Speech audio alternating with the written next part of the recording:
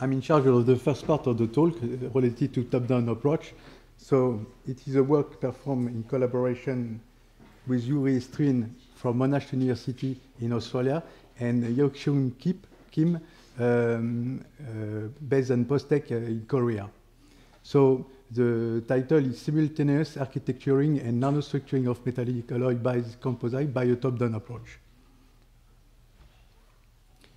Internal helical shape reinforcement is widely used by living organisms in order to have a balance between stiffness and stretchability. So I take an example from Peter Fratzel, an example of the cell of food reinforced by natural helical fibers and impact on the mechanical properties. So depending on the pitch angle of the helix, he has showed that you have a strong evolution of the Young modulus, but at the same time, a large increase in the fracture strain. So, such architecture is already used with polymer. So you can find example in any shop. It is an example of a double helical reinforcement made of nylon fibers in a tube made of polymer. On the contrary, for metallic system, only external reinforcement has been implemented, so-called wrapping technique. Here you have an example of metallic tube reinforced by external double helical carbon fibers. So the question is, are we able to develop internal helical shape reinforcement for metallic alloy by a top-down approach? And to do that, we are going to revisit severe plastic deformation process. So the severe plastic deformation process is process to deform a material as much as possible, more than 1000%, for instance. And the development around this technique is impressive during the last decade. And this is the main route for producing bulk nanograin alloys now. So the principle is no change in sample geometry, plus a high pressure, like in high pressure torsion, like you have a disc here, and by axial load, you impose the pressure, and you twist as much as possible to accumulative plastic strain. So this technique allows to have a grain size in the nanometer scale. So for iron, for instance, you can achieve a YS higher than 2 GPa, especially in the domain of the grain between 100 nanometers to 10 nanometers. So in addition, it has been shown an interest for the decrease of ductile brittle transition temperature. So it's very promising combination between YS and toughness with nanograin metals. But there is a limitation. And the limitation is in the same time that you have increase of YS, the uniform elongation decreases a lot. And it is also done to 0 for grain size lower than 1 micron. So work hardening decreases with strength very rapidly by grain size refinement, and in another sense, stretchability is almost 0 for the grain size lower than 1 micron. And this is a strong limitation because the work hardening controls the plastic flow. So we want to exploit the severe plastic deformation process to architecture the material by a top-down approach. So we have preliminary results using the high-pressure torsion. So instead to have one monolithic sample, we have used 4 quarters made of aluminum and copper in this combination. So this is the sample before the HPT, and this is the sample after the high-pressure torsion. So we obtain such a kind of sample where we have mechanically bonded copper and aluminum. And by X-ray tomography reconstruction, we see that we have started to have a spiral-like interface. But in the same time, we have not only this architecture, but we have also the grain size refinement due to the high plastic strain involved in the process. So we have a grain size of order of 100 nanometer. So in this example, I've shown that using a SPD technique and a special geometrical arrangement at the beginning, you can have architecture at the millimeter scale, but at the same time, you can now structure each material involved in the experiment. the second series of trials have been done.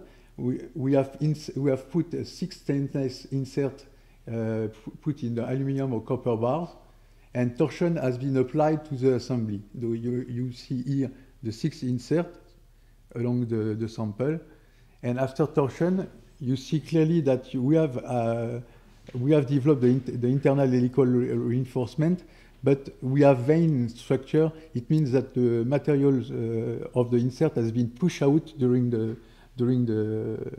experiment. But we have a good helical reinforcement, but development of the vein structure. So by numerical simulation, we can capture the internal architecture developed by torsion with the insert, and also we can capture also the vein structure in yellow here. So how to go further? In order to avoid vein structure, torsion extrusion seems to be the most promising process for producing internal helical shape reinforcement. So what is torsion extrusion? This is an extrusion die, but suitable to be in rotation in order to induce shear in the same time that the extrusion force. And imagine if you put an insert in the initial sample, you can create easily the internal helical reinforcement, but without the vein structure, so without the pull-out of the material consisting of the insert. So the internal helical shape in metallic alloy seems to be possible using a top-down approach. The top-down approach is based on the use of severe plastic deformation process, and so we have an opportunity for simultaneous nanostructuration and architecturation. So maybe you have seen this graph from Yves' presentation, and the approach that we have used is an approach combining nanostructure and architecture.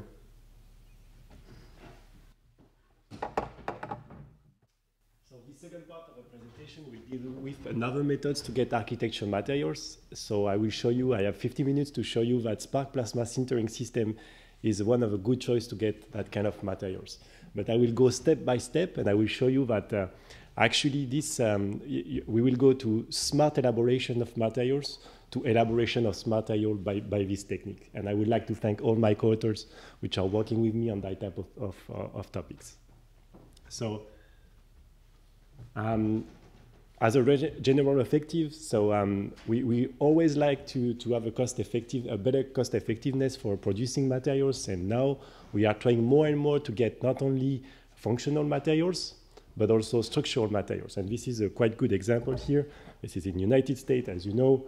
These guys, they are working on a bridge, which is a glass one, so you want a functional properties, which is transparency, but at the same time, you want a structural one, which is you don't want that collapse when someone work on, right? So you have different options to do that. The first one is to improve the base materials. The second one is to associate several materials, which is a composite way. Or you can use architecture materials. And I will show you that by SPS process, you can actually combine all these three at the same time.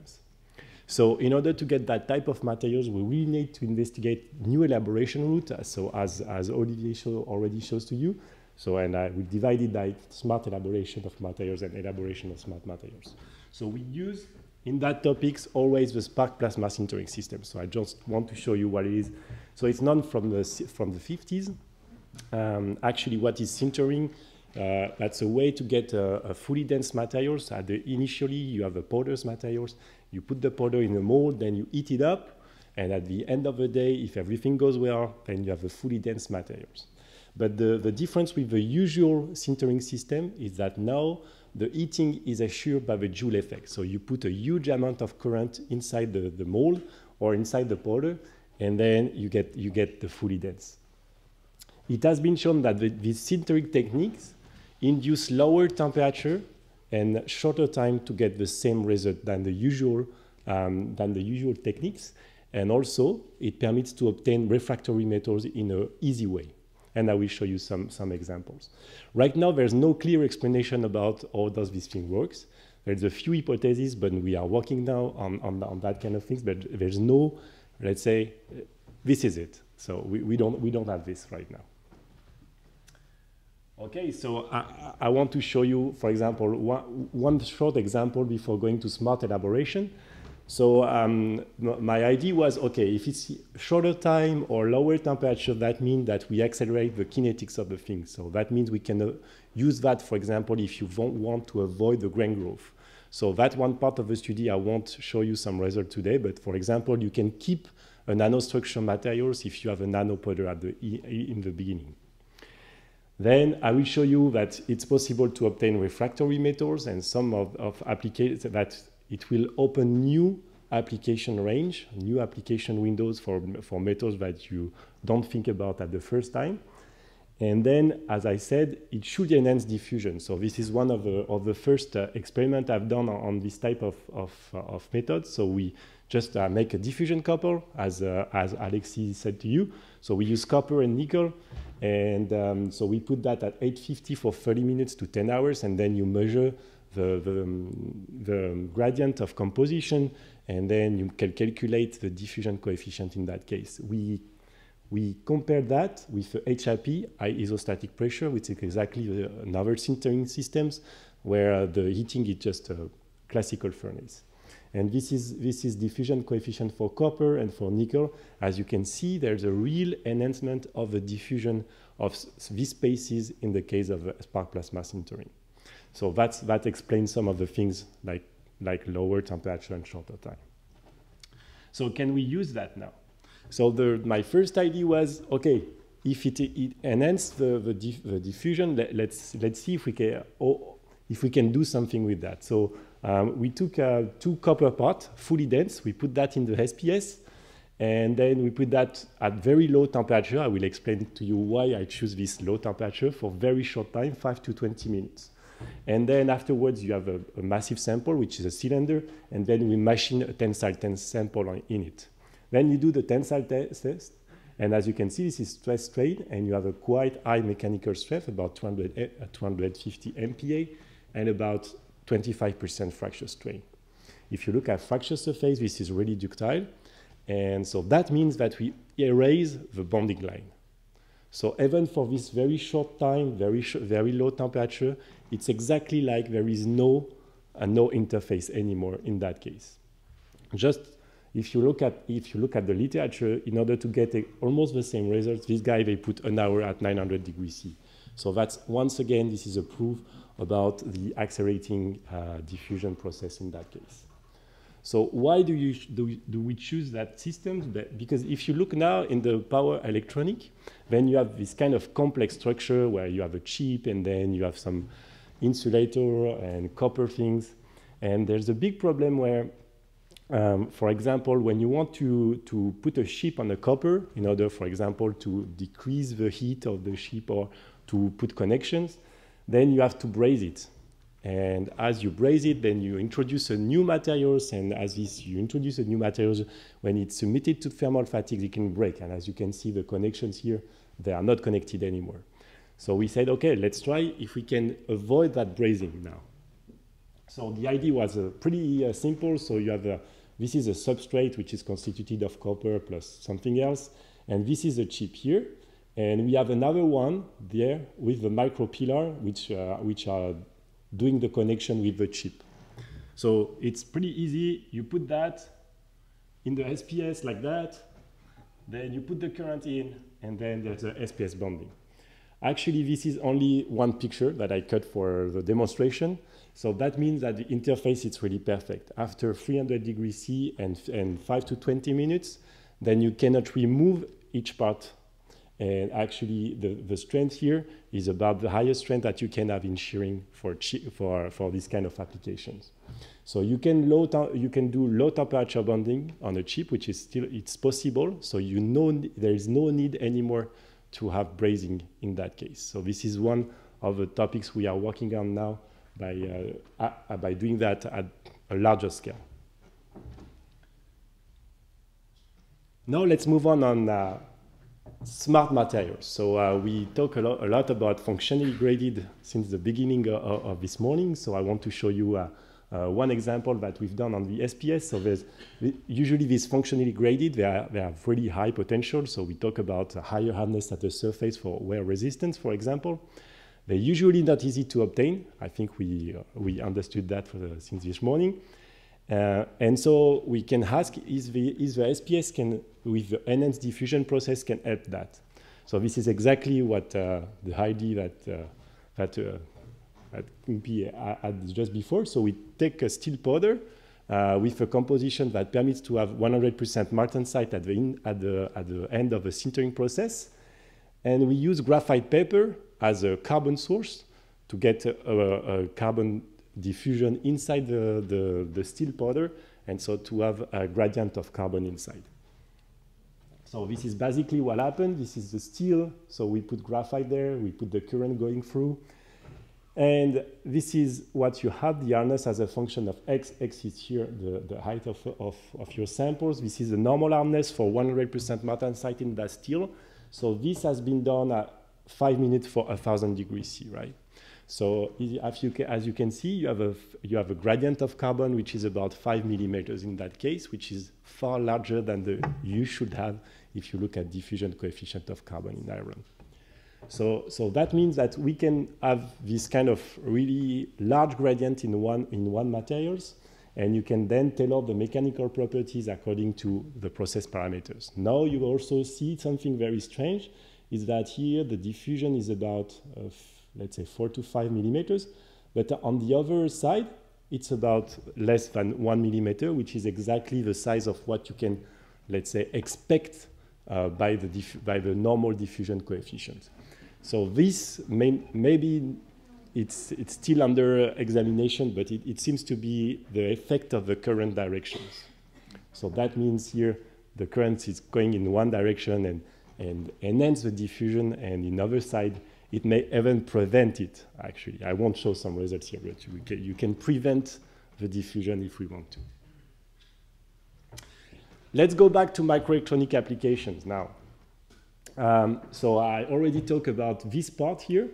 There's another one here, which is quite interesting, is that these guys, they are trying to couple the copper, which is a metal, with insulating ceramics. And this ceramics is usually aluminum nitride.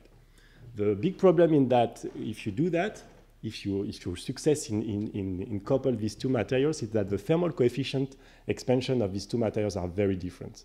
So now if you have thermal cycles, then you have thermal fatigues, and then you have fracture that occur in the aluminum nitride. So this is something that these people, they don't really like it, as you can imagine. So we think about, can we replace one of the two materials in order to get exactly not that kind of problems. So if you look at the database, one materials which have the same thermal coefficient than aluminum nitride, quite the same, is molybdenum. Now you have a big problem, because molybdenum is quite good as at electrical properties, but it's really difficult to get. It's a refractory metals. But as I said in the introduction, SPS permits to get refractory metals. So this is what we've done. So we have aluminum nitride. This is a disc, actually. We put the powder, molybdenum powder on that, and we sinter that all together. So actually, we don't sinter the aluminum nitride, but we sinter the molybdenum, and we do, at the same time, the bonding between these two. So this is the parameters we use. So we try different temperature, different time to look at what is the best process parameters. So the first thing, as you can see, so you can sinter and bond at the same time. So in only one process. Now, if we look at the densification of molybdenum, we found that we can have a fully dense molybdenum, which is the only techniques that can provide densification of molybdenum in only one step. Usually, you have high deformation step afterwards.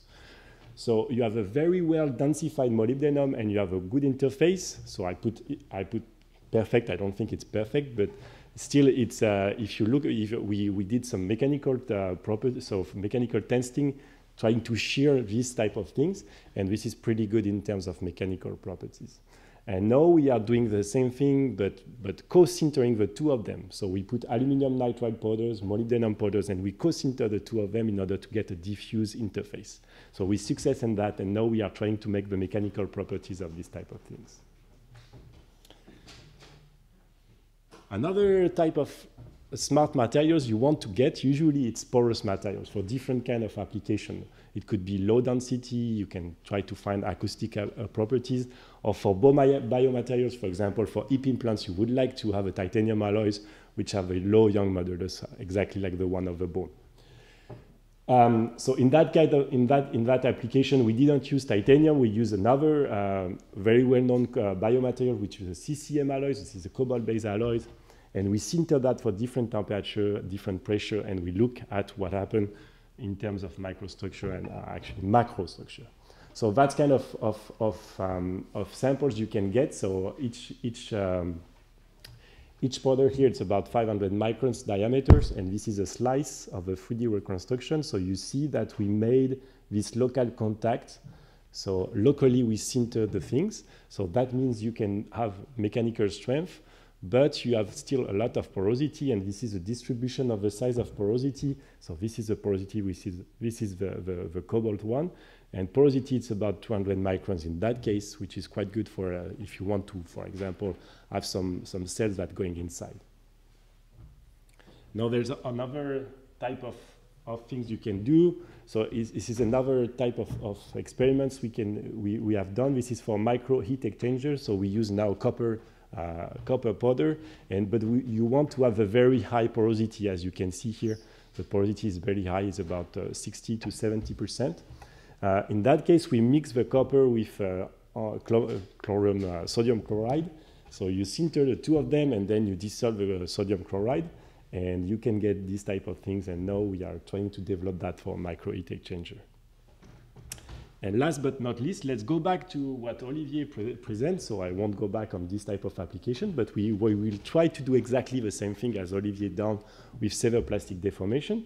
So the idea is, so can we produce this type of architecture with two metals, one giving, for example, mechanical strength and one giving, for example, corrosion resistance? So the idea is pretty simple. So we took a steel wire. I doubled that, so I will use my hand also. I double the steel wire, make an helicoid here, and then I put that in the mold, putting copper powder inside, and I sinter the two of them. And then I can drill a hole. I wanted a hole to make exactly the same thing as the picture, but you don't have to drill the hole if you don't want. And so this is an X-ray tomography. So you steal the steel wires going like this, and this contrast. Let's say the black one is a copper, the white one meaning no absorption. That means this is a drill hole, and so that means you have exactly this kind of structure. We look at the interface. Also, and I can say to you that we have diffusion of the copper inside the steel and the steel inside the copper. That means the strength of the interface should be okay. So that's one of the examples of funny things you can do with spark plasma sintering system. So here are the conclusions. So I hope I show you that SPS is a promising technique to elaborate smart materials. As I show you, it increased an enhanced diffusion of the metallic spaces, at least in the case considered here. We can do bonding at low temperature for a short time. You can control the process in order to get control porous materials, and you can also have architecture materials if you think a little bit about what you want to have. So this is still the same one, and I can say that SPS is exactly there, right? You can have architecture materials, graded materials, or hybrid materials, whatever you want. You just have to think a little bit of the way you want it. So I want to thank you for your kind attention now.